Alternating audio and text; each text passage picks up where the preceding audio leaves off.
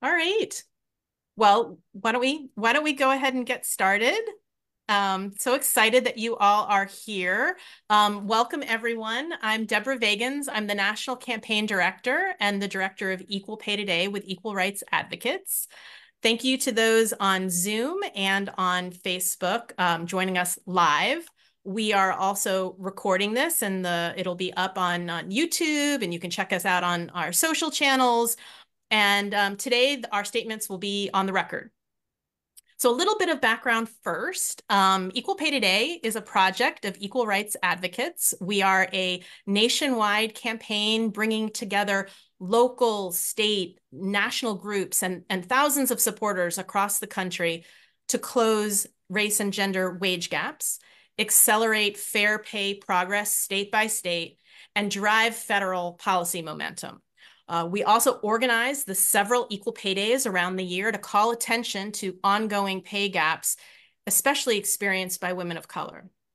Let me introduce you to my friend and guest, Rhea Fernandes, and tell you a little bit more about the Equal Pay Today executive branch policy work, and then we'll launch into a conversation with Rhea about that work.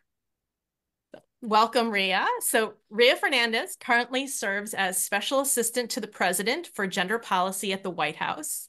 She was previously an Associate Counsel on the Racial Justice and Equity team in the Office of White House Counsel. Before joining the counsel's office, Rhea was counsel to the solicitor at the U.S. Department of Labor, working on civil rights and equity issues. And prior to that, Rhea served as an associate staff secretary at the White House and an attorney on the Biden-Harris transition team. And as Rhea knows, my background is also as a civil rights policy expert, and we met over a decade ago when we were both doing voting rights work in the advocacy community. So it's really amazing to reconnect in this space and have the opportunity to work together once again. And we are very grateful to Rhea and our friends at the White House Gender Policy Council for joining us here today and sharing their exciting work and our collaborations together. Just a little bit more background about the Equal Pay Today work. Equal Pay Today published a policy agenda recently identifying key pieces of state and federal legislation and federal executive branch action that will address the multiple factors that contribute to the pay gap.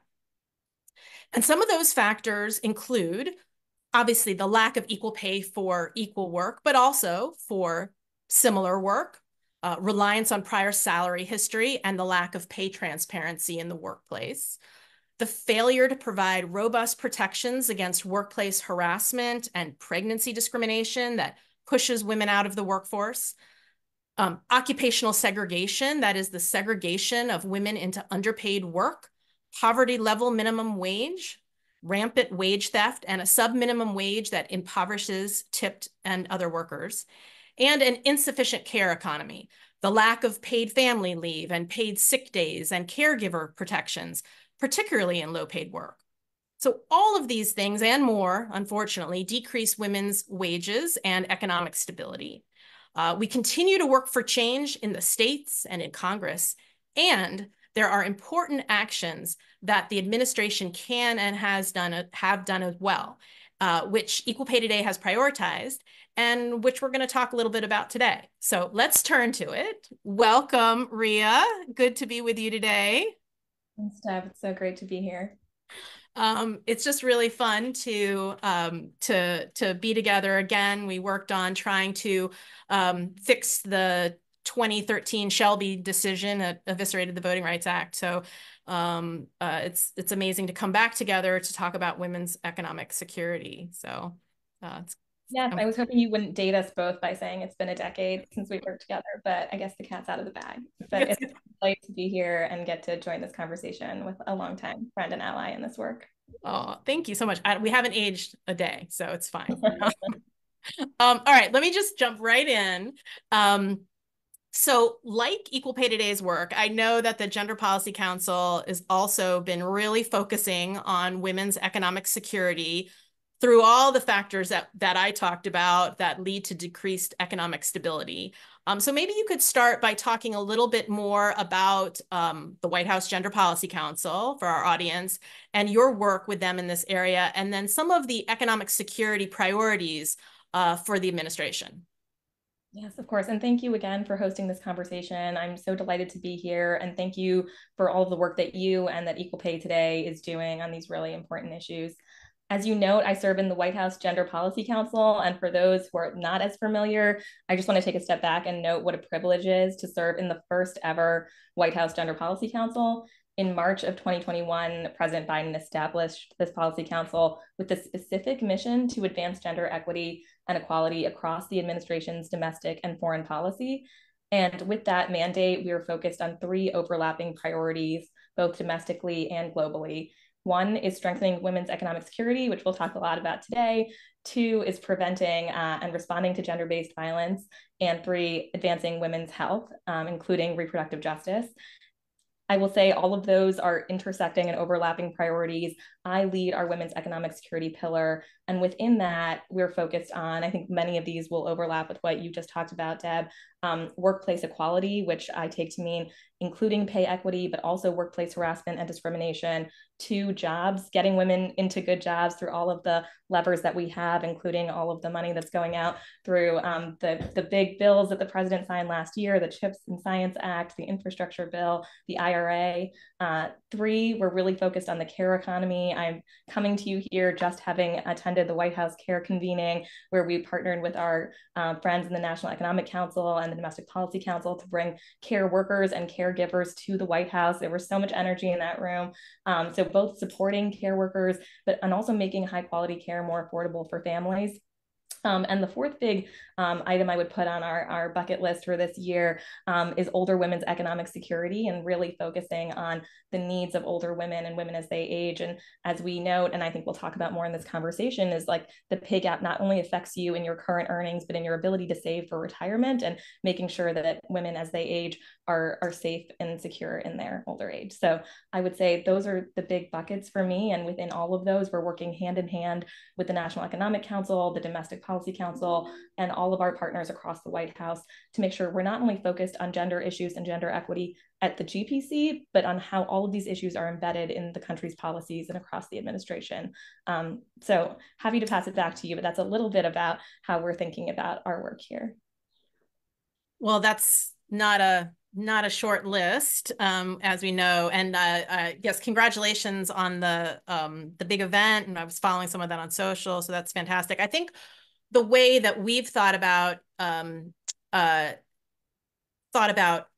equal pay, you know, there's been a real evolution. And I think when you know, the first equal pay bills were passed in the 1960s, but there's been a real evolution in understanding and even fields of feminist economics that have emerged in those 60 years, that we know that it's not just equal pay for equal work that decreases wages. It's all the things that keep women in low paid job, that keep them, that suppress their wages or push them out of jobs, you know, lack of care economy, lack of paid leave, workplace harassment. People may leave jobs to escape abusers. There's all types of things that decrease women's wages. And you're absolutely right that looking also at older women's economic security is important, because if you are being paid lower your whole life because of discrimination or job push out or occupational segregation, then what you have for your own long-term economic security or intergenerational wealth or all of that is decreased because of the discrimination. So it's a real intersectional paradigm in order to address women's economic security. So I'm so glad that the White House Gender Policy Council is looking at that way as well. Well, let me, and you should feel free, we've got time, so feel free to take time. Our audience is tuned in to hear what you guys have been up to. For those who aren't immersed in it every day, I wanted to drill down a little bit. Two of the top priorities on Equal Pay Today's policy agenda are banning the use of salary history and the posting of job ranges, what we generally call salary transparency. For salary bands in particular, a reason why we advocate for this is because if an employer sets current wages by using your prior wages, then even a well-intentioned employer can carry forward a salary level that might have been tainted by discrimination in a prior job and can further continue the underpaying of women and workers of color. And the posting of job ranges is important for a lot of reasons. And people didn't come here to hear me talk, so I'll try I'll be very quick. But the posting of job ranges is also important because it's a way to help reduce bias seeping into salary setting if you are really tying pay ranges more intentionally and publicly to the duties and expectations of a job. So as you know, and our audience knows, the Paycheck Fairness Act, and there's also a bill called the Salary Transparency Act. They're both federal bills pending in Congress. If those were to pass, then it would ban the use of salary history and requiring the posting of pay ranges for all workers. But until we can get those passed, the president has exercised the power to do it or begin the process to do it for millions of federal workers and government contractors. So I'm hoping you could talk a little bit more, starting with the executive orders that led to this and the subsequent rulemaking. And for our audience, I will flag, so you don't have to say it, that I do understand that the rulemaking is open still for the federal contractor. So I understand that maybe some of what you can say can be different for the federal civilians and the federal contractors. Thanks so much, Deb. And I'll start by saying you were in the room this past January when we celebrated the 15th anniversary of the signing of the Lilly Ledbetter Fair Pay Act, and Lilly zoomed in to join us. And on that day, we were able to announce some of our own pay equity initiatives, but it was really impactful. And I thought what struck me most is many of the women in the administration who opened remarks that day talked about how this had personally affected them, the use of salary history can follow you from job to job. And so this has been the idea of creating mechanisms for pay equity has been a day one priority. In March of 2021, the president signed an executive order on diversity, equity, and inclusion in which he directed the Office of Personnel Management to issue regulations to promote pay equity in the federal workforce, because we know we need to start with making the federal government a model employer. And so what we did this past year in January of 2024 was to finalize that rule, and it ends the use of salary history in pay setting decisions for non-federal, when you're coming into the federal government from a non-federal job. And so, as you say, that's really important for curbing pay discrimination that can follow workers from job to job. And it ensures that salaries are set based on the applicant's skills, experience, and expertise, because we know that relying on salary history isn't always the best mechanism for making sure that you're finding the best worker and that you're tying their new salary to what their worth actually is. So relying on a candidate's previous salary history exacerbates these pre-existing inequalities, and it disproportionately impacts women and workers of color. And so I think what we're doing with this new regulation is setting a new standard that demonstrates we're committed to attracting the best talent. And as you noted, I think when you're coming from public service into the federal government versus coming from the private sector, you can actually be penalized if we're relying on salary history. And so this is one where we're saying we're working on attracting the best talent, and we want to value people who have worked in public service before as well. So this is going to help close gender and racial pay gaps and attract talent that we can retain to make sure that we have a sort of a qualified federal workforce. Could you talk a little bit more about the implementation on I know that the rulemaking has gone into effect. Do you know when I know it takes time for the federal government to make personnel changes. Do you know anything more about the implementation for the ban on salary history for the federal civilian workforce? Yes, and sorry, and I didn't mean to dodge your question about the Federal Acquisition Regulatory Council, because I'll come back to that. I'll ask you a few questions about the federal civilian workforce, and then talk about the importance of salary wage range disclosures as well. Sorry, no, I'll keep going, but yeah, no, but the rule is effective. It was effective 60 days from finalization, and so OPM is providing guidance to federal agencies on how to implement that. But that means going forward, people people's salary history cannot be considered in pay setting decisions. So that work is in progress, and we're working closely with our friends at OPM to make sure that it's carried out throughout the federal agencies. And I wanted to circle back to your point about the importance of wage range disclosures, which I know is something that you all have been advocating for as well. And I think about this. Someone once said to me, you would never walk into a house and not know how much it costs, and someone say to you, like, how much would you pay for this? And you just pull a number out of the thin air. And so I think when you were walking into a job, a lot of times people say, well, how much do you expect to be paid? Knowing nothing a priori about what the job would pay you. And they actually have the best information about what they should pay you. And so we know that when workers don't know what they should be asking for, that tends to also exacerbate inequalities. And by posting these job salary ranges online, people know they can negotiate better, they're coming in with fuller information, and it sort of, decreases the asymmetries in information that workers may have coming into a job negotiation. So that is one of the requirements in the proposed rule that the Federal Acquisition Regulatory Council has put out for federal contractors. Yeah, I mean, it's so true. People, it's such a part of our culture that people in job applications will say, what are your salary expectations? But you're right, all the information is with the employer, and this reduces, as you said, that asymmetry, because you don't have anything necessarily, if there's nothing to peg it to, except maybe your own experience or your own salary history, rather than the duties of the job, which is what we want to have to eliminate bias and make sure we're getting all the best candidates.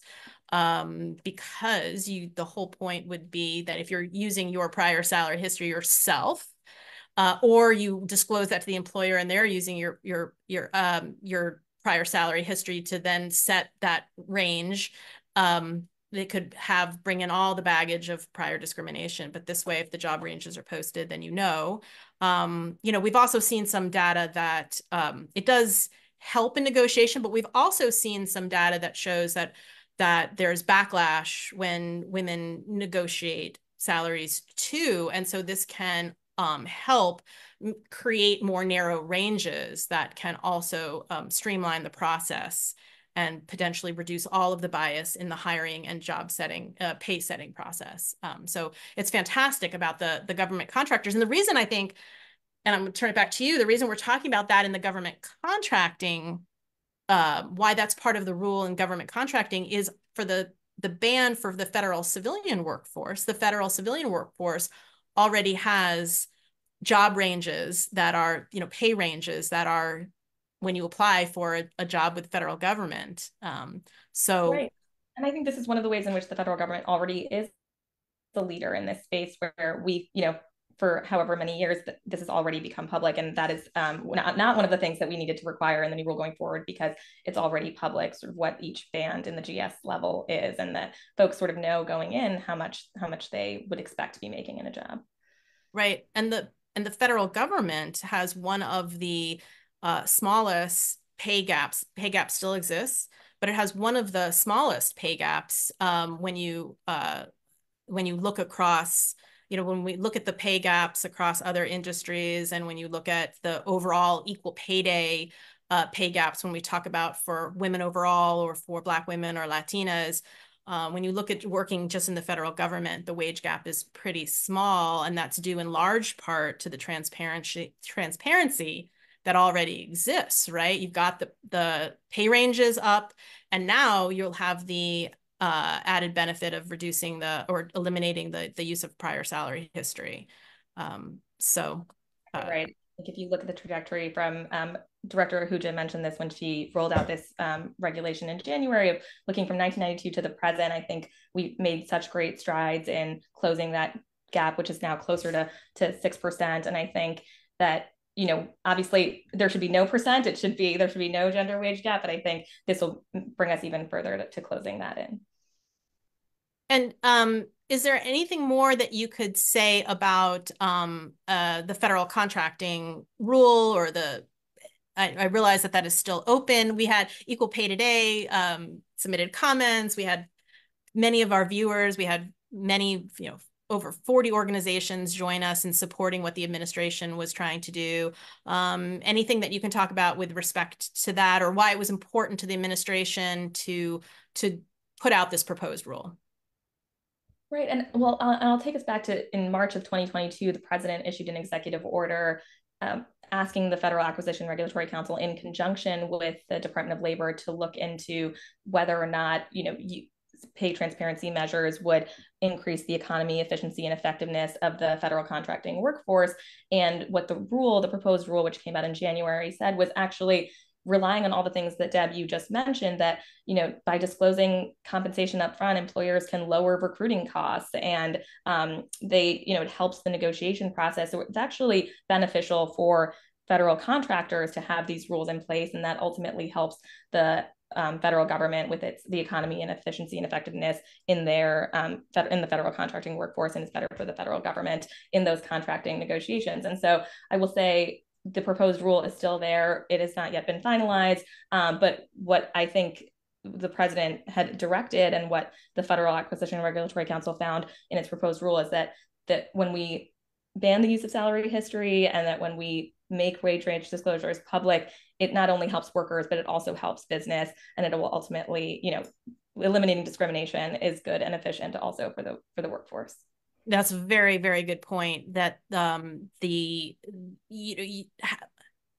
underwriting, having the federal government funds and federal government contractors who have contracts with the government underwriting, discrimination, even unintentionally, which some of these things are, right? If you're carrying forward decisions based on prior setting, right? That undermines the efficiency of the contracting process, and the economic efficiency of the process, and uses federal dollars to underwrite discrimination. And so obviously that's something that we don't want to be doing.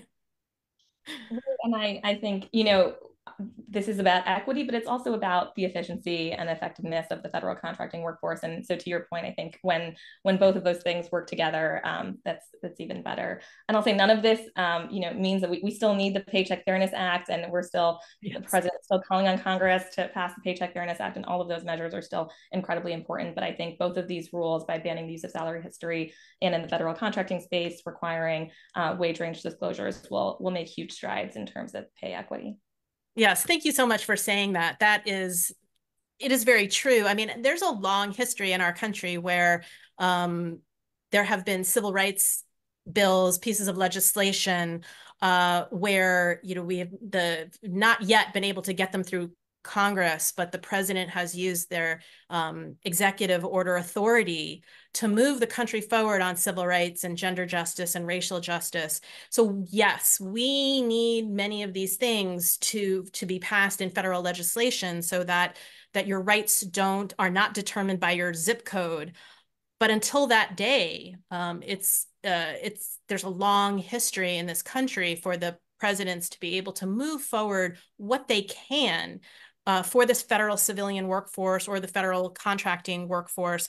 And if these both, well, the federal civilian one is already done, but if, this will reach when both rules are finalized,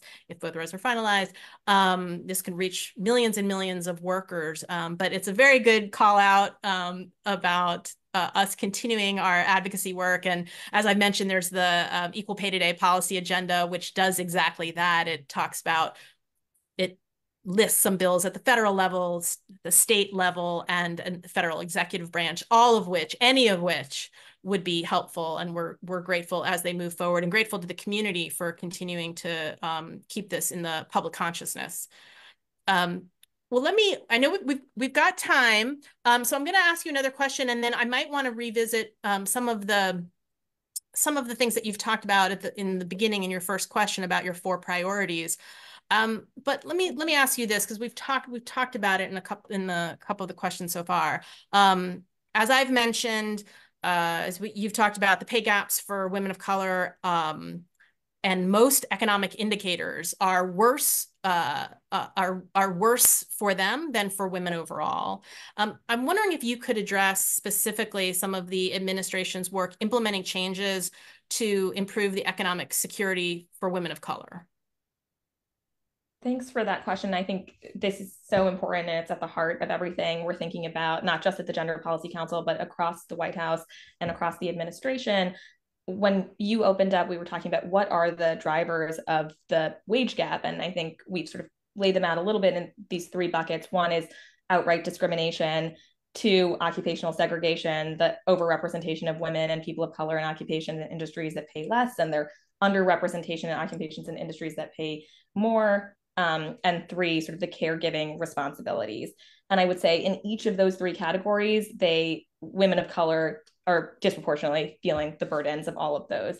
And I'll just touch on occupational segregation to begin with, which is to say, we're thinking about that in two ways, both by valuing the jobs that women are in more and bringing women into good jobs. And so I'm thinking about the CARE event that I was at today, and there was such energy in the room for talking about, the president said earlier this week, caregivers are the best of who we are as Americans. And I believe that to be true as well. And I saw so many of them in the room today, and yet their work is so undervalued in so many ways. And so I think what we've really done last year on April of 2023, the president issued an executive order with more than 50 directives to every cabinet level agency, trying to incentivize them to ensure that we're boosting wages for caregivers and care workers, and to make care more affordable. And so I think when we're valuing jobs that women and women of color disproportionately do, like caregiving, that is one way in which we are, ensuring that we're closing that gap for women of color.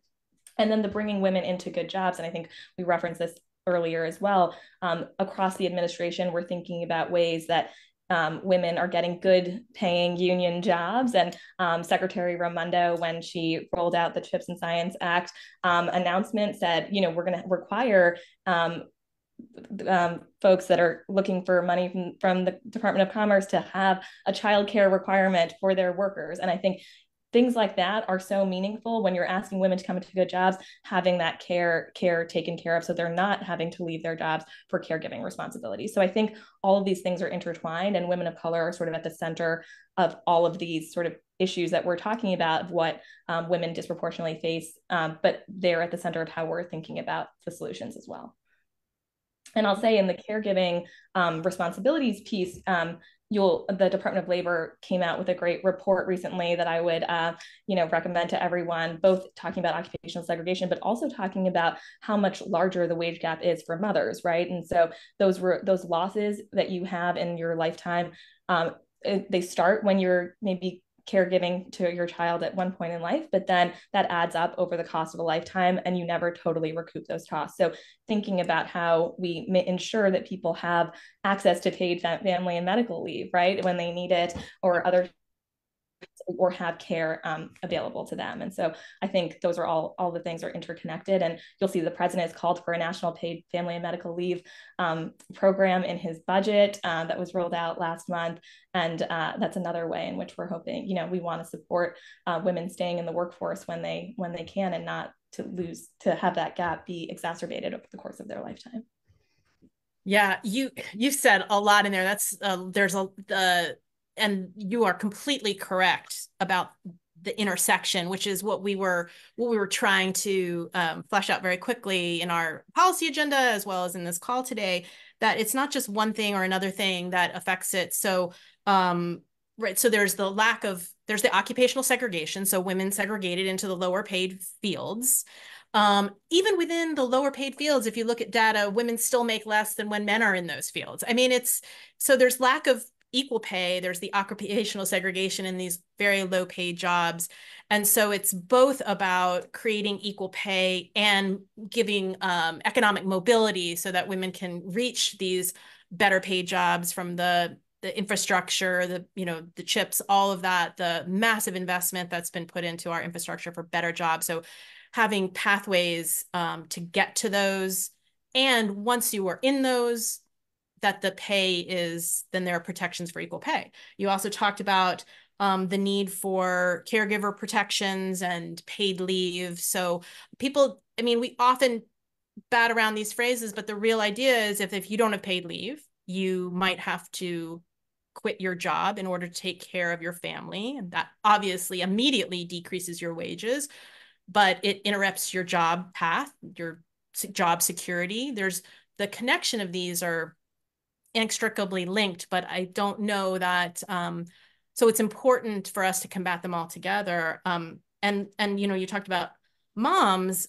We Equal Pay Day also has a Moms Equal Pay Day that looks at the difference between moms and dads, and there's also clearly a pay gap there. And the other thing that many researchers have documented is there's also something called the motherhood penalty that women, whether they are mothers or not, there's a presumption that they could become mothers. They're offered less. They're given less in promotions, less in raises overall. Their starting salaries are less because of bias, thinking that they will step out of the workforce to become moms, or they might be less committed to the jobs. Whereas you see something called the fatherhood bonus, which is men often make more as they become fathers. So, I don't know if there's any more from the work that you've been doing this week that you wanted to talk about that relate to any of those, but we'd certainly love to hear it. No, and thank you for elaborating on that. I think that that's all right. The one point I wanted to come back to was just as we were talking about occupational segregation, it reminded me that the Department of Labor, the Women's Bureau, put out a report last month on Equal Pay Day called Bearing the Cost. And it's a report about the impacts of occupational segregation on women, particularly women of color. And their report found that Black women lost $42.7 billion and Hispanic women $53.3 billion in wages compared to white men due to the impacts of occupational segregation. And so it's numbers like that sort of blow you away, where you think about, women being, in jobs that are undervalued, as you say, and sort of being shut out of jobs where compensation is higher. The costs are real for so many people over the course, and it adds up over the course of a lifetime. Yeah, and I think there's research, I don't have at the tip of my fingers, about like what would be contributed to the economy if women were paid equally. I think it's in the billions. I think I've seen a trillion somewhere. I don't want to misquote it, but it's just the numbers are just sort of earth-shattering if all wages were brought up for women, what that would then contribute back to the economy. And I think we've sort of talked about two things that are related, that there's sometimes there's opposition to this work because there's a sense that it's not good for business, or employer won't help employers. But I think we've talked about that having an efficient workforce or hiring with less bias is benefited when you have more pay transparency processes, or if you are paying people fairly, the economy overall is going to benefit from the additional wages that are the additional money that's put into the economy because of increased wages. So there's a lot of reasons we should all be working together on this. Right. I think that's exactly right. And one of the things that the president talks about care as an economic issue, and pay equity is an economic issue, right? I think these are, as we heard today and on Tuesday when he spoke at the care rally, I think lifting up care workers and ensuring that our care economy is working for our country. We can't have the best economy in the world unless we have the best care economy in the world. And I think that that's something that is, I'm also echoing in this pay equity space. And when we see the proposed rule that came out for federal contractors, it's about creating efficiencies in the federal contracting workforce as well. And so I think, to your point, these are decisions that are good for business. And a lot of the research that was referenced in that proposed rule is about the fact that when workers are set in a job that has a better match because their salary history hasn't been used and they were recruited based on skills and talent and their prior work history, they maybe have a better fit for the job, they stay longer, they have higher job satisfaction, there's less turnover. And so I think all of these things are interconnected in a way that actually benefits businesses and the economy overall. That's very true. And it even, like, starting at the very beginning, if you're talking about getting the best candidates, if you're applying for a job, I mean, there are many people who will breeze past a posting that doesn't have the job range. You don't know if it's what you need for yourself or your family or your experience level. I know, in the civil rights community, sometimes people won't even share job postings that don't have job ranges, for example. There's lots of reasons why employers would want to be competing in a transparency on a transparency level for candidates. So all that is true. And I had the pleasure of working for a prior administration, a couple administrations ago, and there was the White House Employer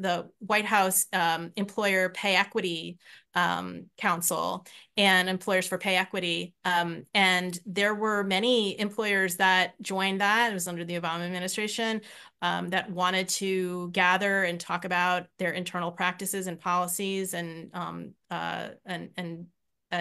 why they thought that these sorts of changes were important.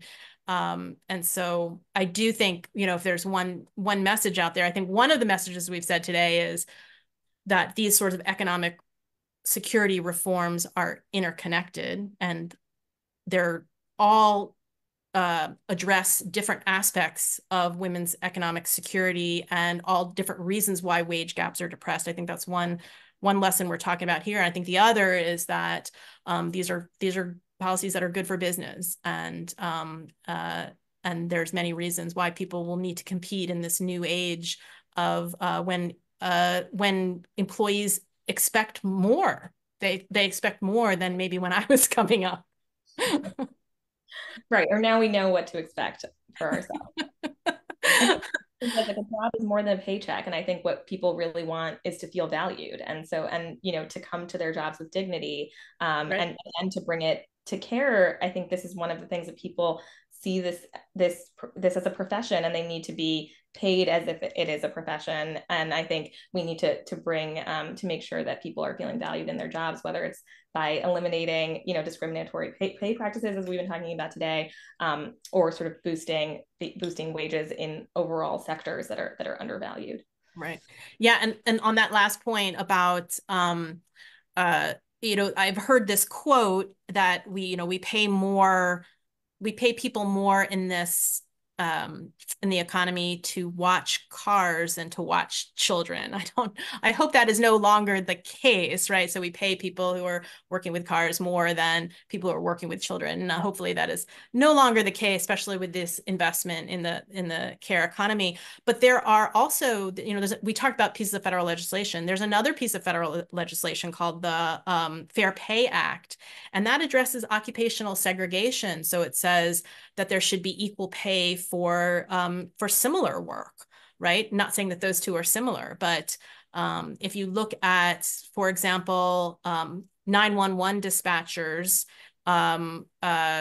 versus fire dispatchers, there's some occupational segregation there and some wage gaps there, but those are similar jobs. I'm just, again, giving examples, sort of anecdotal, but the idea is that if women are, if there's occupational segregation and that field is lower, maybe we should really be thinking hard about what is that similar to? And if there's a male-dominated field that's very similar, why is that male-dominated field making more?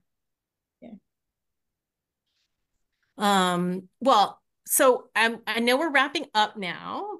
I've enjoyed this. It's been a little bit more of a free-flowing, fireside chat. So thank you, Rhea. I hope I'll take it as a compliment. I don't know if that's. Absolutely. No, it's been fun. And it's very, I think it's affirming for our community to hear from an administration that understands how complex these issues are, how intersecting they are, the intersectional discrimination that women of color are facing, and therefore the answers have to be, there's just not one size fits all. So that's really important for folks to hear about. In wrapping up, I just wanted to give you back the floor. Is there anything else that you would like to talk about or mention that you might not have had an opportunity to address? Just thank you so much for having me. Thank you for lifting up these really important issues. I think everything that we touched upon today, from occupational segregation to care to these executive orders and the rules implementing the banning of the use of salary history and pay transparency, are so important, both to the Gender Policy Council, but to the president himself, who since day one, as I said, has cared about and dedicated multiple executive orders and issued multiple executive orders to think about the importance of pay equity across the administration and the federal contracting workforce. And I'm grateful to have had the opportunity to talk a little bit more about that today. But as you say, all of these issues are interconnected. And I think as we think about women's economic security and the coming year and what we have left to do here, it really is about making sure that we're centering women and women of color in this conversation and being responsive to sort of the needs that are there. And so look forward to continuing this moving forward. Well, thank you, Rhea. And so I definitely want to thank you. Thank you for your friendship. Thank you for sharing your time and expertise today. I want to thank the Gender Policy Council and Jen Klein and the amazing team there. And I also want to thank the Equal Rights Advocates communications team who are behind the scenes now, making sure that this is all working. And thank you for all and making sure the webinar looks so beautiful. And obviously to the Equal Pay Today Coalition, as well as folks joining us on Zoom and Facebook Live and later YouTube for your collective work on all of these issues. We're very grateful. We can't make change if we're not doing it together. So thank you all for tuning in and hope you have a good rest of the week. Thanks, Deb.